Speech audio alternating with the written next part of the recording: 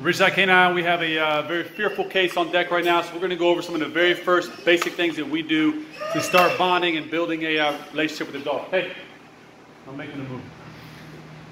This dog's a black lab. He is fearful, skittish, nervous, timid, scared. He has tried to bite me 3 times. He got his teeth on me. The one thing about these pet labs is that they've never been taught to bite, taught to engage, things like this.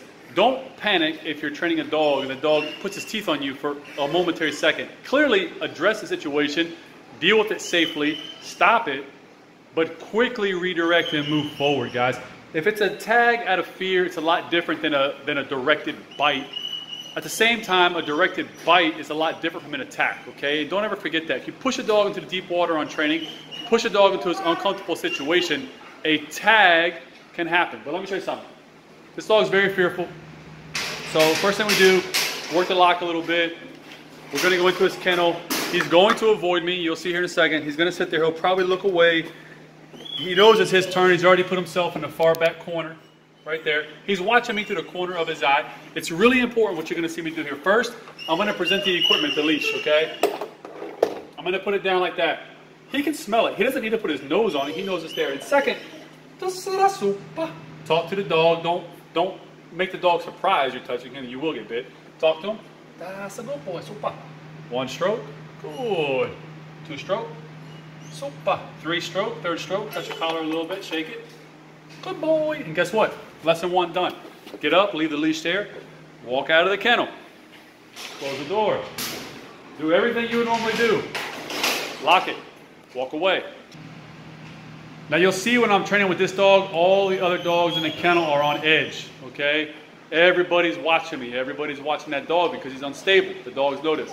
So, in about 5 minutes, we're going to go right back to the kennel. Leash is still in there. If the dog was chewing the leash up, don't leave a leash, okay? You'll see me go back in now. Continue to talk, okay? I'm just talking right now for white noise. Normally, I'm dead silent. I don't really say a lot at all, okay? The only time you'll hear me talk with a dog like this is so they know that I'm here and they don't get spooked when I touch the dog. Super. Stroke. Good. Stroke. Super body. And manipulate the leash a little bit. Super. Good. Stroke. Lesson done. Walk out of the kennel. Close the door. Very important. Desensitizing, guys. Been about 5 minutes. Broke another dog over there. Go back. Manipulate the locks. Talk to him. He knows I'm coming back in. He can see me. Even though he's acting like he doesn't. Trust me, he can see everything going on. He can smell, he can hear. And now for this time, what I'm going to do is a little bit different. So now I come back in the kennel, I just sit here. And normally if I wasn't videoing, I'd be dead silent. I would just sit here, make a little noise, just prior to a touch, so I don't scare the dog. He can hear it and then touch. He associates pretty quick. See when I touch, watch. See the nerves? It's a problem. So let's talk about it. All right. I could give this dog all the love in the world. I could flick 100 treats at him. He won't take them. I could sit here and pet him all day. It's not going to move him forward. Right now, I'm simply desensitizing my value to him so I'm not spooking the dog, and I'm letting him associate me as much as possible, coming and going, coming and going. No control, no obedience, no tension, no friction, right? Then when I put a slip lead on him, I'm going to start to teach him my presence equals leash equals freedom. You say, what about dog training? What about sit down, stand, and heel? Who cares? The dog will lay here. This is a big problem. This is our #1 issue, right? Fear, timidness, shyness, being reserved, all these problems. Now, let's talk about black labs for a minute. We get a tremendous amount of labs at Ridgeside Canine. Almost all that come here for training are because of behavioral issues, mental clarity issues. The dogs are overbred, guys. I've seen labs come in here that are absolutely dangerous. I mean, straight up man-eaters, okay? Labs that would make you think they're like some kind of son of Satan. I mean, crazy dogs. But this is the more typical lab that we're getting right now, a ton of them. Shy, nervous, scared, timid. This is hard, guys. This is not like, you know, pet smart dog training stuff. It's a lot of repetitions. Super.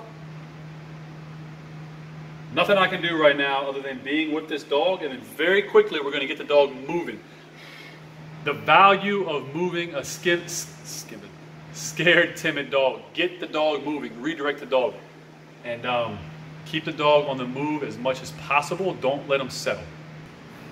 So I put the leash on the dog. You can see he's still in that position. Listen, I like to be as open as possible, but there is some things that, you know, me putting the leash on the dog, it's a high, it's a game cat and mouse. You got to be careful. And there's some things that, as dog trainers, you don't need to show everything. There was no tension, no friction, nothing bad happened. But if there was gonna be an accidental bite, that's where it's gonna be, and you don't need to put that on video. So dog trainers beware. Now, he'll stay there. I could walk all over here. Flexi leashes, everybody hates them. Everybody busts my balls for using them. I love flexis. I love training with flexis. I have some clickers that I've super glued to the top of flexis. Did I say clicker? Yeah, I say clicker. Give me a clicker, a flexi, and an e-collar. You'll see some magic. So I'm going to give a little bit of pressure on the leash. He's on a flat collar only. Hey! And now, I'm making a movie. I'm going to put a little bit of pressure on this leash. Okay? Little pull and release. He looks up, he's acknowledging, and there we go. That's a good sign. Super. And I'm going to go over here and play. He's going to most likely run back in the kennel. Predictable. Okay? And he's going to go back to that same corner where he had comfort. Guys, you've got to take your time. Okay? I could rip him out of the kennel. I'm going to accomplish nothing. Little pull, pressure on, release. Just wait. There's no tension. Leash is unlocked. Little pressure, release. I don't need to talk. I don't need to say here, come, heel, foos. None of this silly stuff. He doesn't know what it means anyway. He can go to that corner. I'm fine with that. I just want him out of the kennel. You can see the other dogs, and he'll run back to the kennel. That's okay, because guess what he's doing? He's moving. That's all that matters. That's all we care about. That was 2 reps of pressure on, and he came out. We're learning a lot here, believe it or not. So let me, so you can see this. I'm sorry about that. A little bit of pressure. Let me step over here. And just like that. That was less pressure. He's up. A little bit. He's got his foot on there. No problem. Don't let him win. But we're also not ripping him. Good. See the fear. It's okay. So I just fixed the leash. It was around his paw. I just gave a little side pressure there to pull it off. Everywhere he moves, I don't care. Now watch these other dogs. These other dogs aren't barking or whining. They're all staring at him. They're unsure because he's uneasy. Now what I did was, when he came out, I locked the flexi. So guess what he can't do now? He can't go back in his kennel. So this was a 3rd rep out, and now he's going to stay out here with me and maybe a while. They're not quiet. I'm telling the other dogs to zip it. I don't want them barking and scaring him. This is important. I cannot let him dictate this through pressure on his part. I give pressure, he complies. He cannot turn pressure on to win. Now, is this dog training like you'll see at PetSmart, things like this? No, and I'm talking way more. I'm normally dead quiet right now, but I want to show the process. This is not pretty. This takes a lot of reps and a lot of time.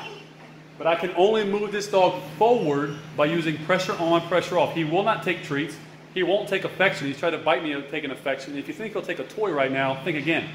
So again, no treats, no toys, and he won't take affection. What do I have to do? Redirect the dog and keep him moving forward. So again, here I'm a little bit of pressure, relax, and lock. I've just now decreased his ability to move by about 12 inches. Okay, and we're keeping him close. He wants nothing to do with me. Doesn't matter. I cannot let him dictate anything. That's it, guys. We got a lot of work to do, but stay tuned.